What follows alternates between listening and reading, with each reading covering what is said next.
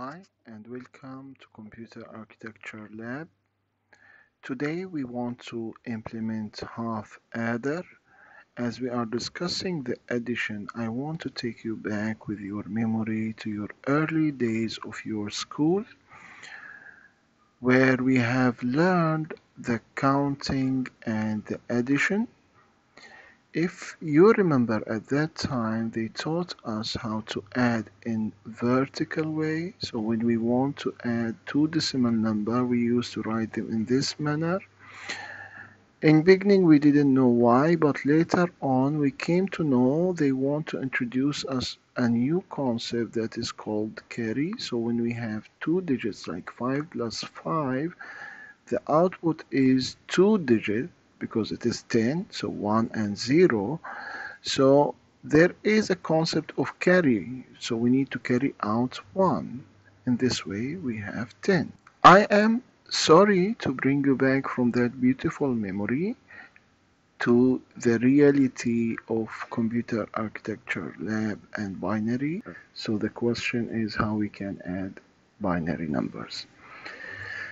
If you have guessed it is same as decimal numbers, it means you are smart and you are 100% correct. It is the same way we have done in decimal, we will do in binary.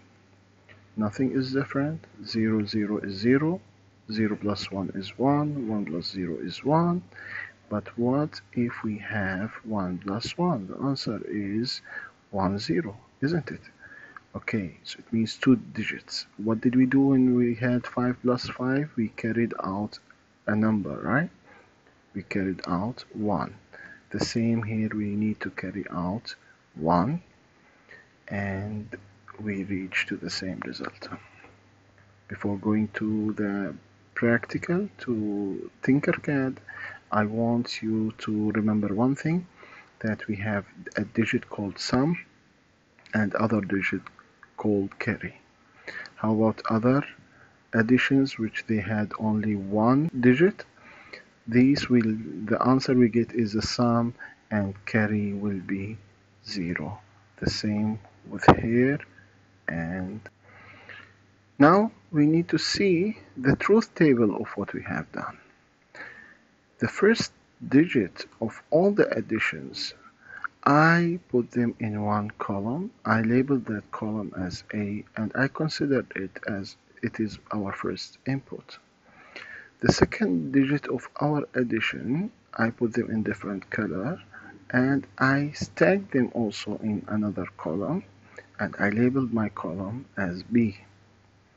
All the sum digits which we have discussed in a previous slide, we put them in orange color and I also fit them in the third column and I labeled that column as sum, while the yellow one is carry out. I put them in the last column and I labeled it as C out. Now as we have seen, this truth table has two inputs and two outputs. If you guess that two inputs means we need two logical gates to implement this half adder, then you are correct. What we need to do, we need to look at each output individually and try to find something similar from the logic gates we know. So sum column is low whenever the inputs are equal, and whenever the inputs are different, it gives me high output. Just go back with your memory, try to find which logical gate has the same output, and if you guessed that is XOR, it means you are smart, because that is true. XOR give me low output whenever the inputs are equal, and whenever the inputs are different, it gives me high output. Now let's go to the second output of my truth table. Then we find it is giving me high output only and only when the inputs are high. Try to recall what kind of logical gate give me or have the same behavior that is AND gate. So at this moment, we know what kind of logical gates are required to represent the half adder. What is remaining for us? To make circuit diagram before going to Tinkercad.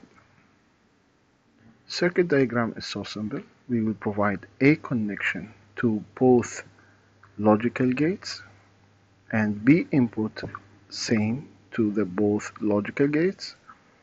The output of XOR will be labeled as sum, and the output of AND gate will be the carry out.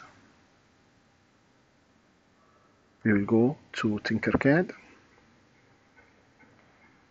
First thing, as we know, we need to bring the breadboard, our base. Once you place your breadboard in your workspace, you start looking for your logical gates. At this moment, we need two XOR and AND gates. Once you put these two ICs in your and placed it in your breadboard, you provide connections to it. Pin number 14 to high voltage and pin number 7 to low voltage or ground. Ground is black and high voltage is red. Same we will do with the AND IC. Pin number 14 to high voltage and red color. Pin number 7 low voltage or ground, and we make it a black color. Now we need to bring the switch as we used to do to simplify our work and to simplify our testing. The first input, which is A, and here it is 1, we need to provide it to two logical gates, XOR and AND. I will make the color different as it is in my circuit diagram.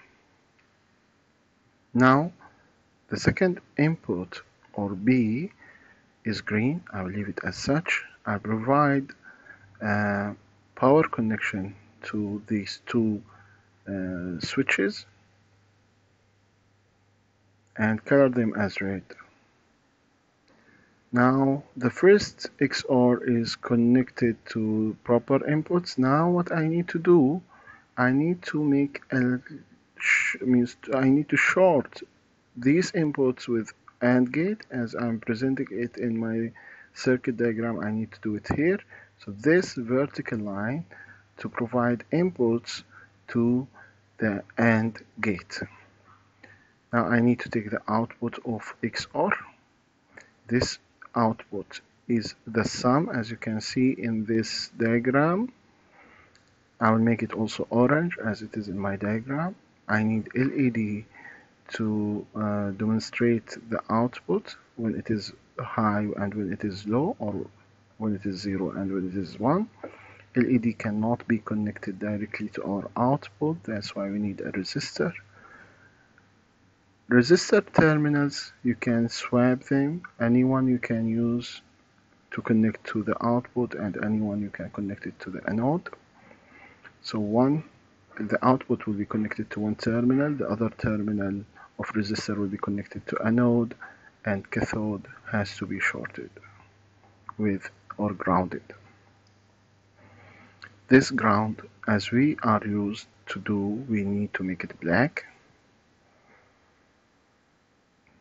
Now we are left with the AND output.